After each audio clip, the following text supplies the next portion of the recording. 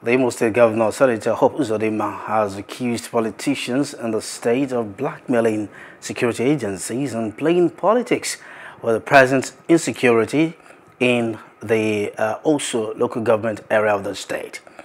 Briefing journalists at the government house in Owerri on the present security situation in the local government, the governor stated that the Nigerian army has lost a major and currently a military captain is in a critical state, receiving attention at the ICU department of the Federal Medical Center within the last 1 month in separate attacks by bandits in the area.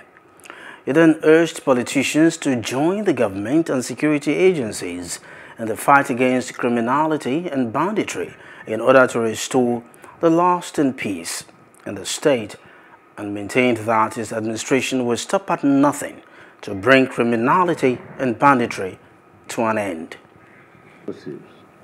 We are packed. As I speak to you, the captain who led that operation is now lying critical at ICU unit of Federal Medical Center with another officer, captain of Nigerian Army.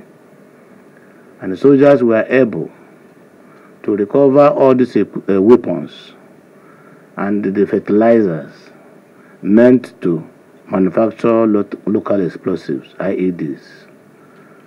Now in the process, they burnt down these shops, and this is consistent with our policy.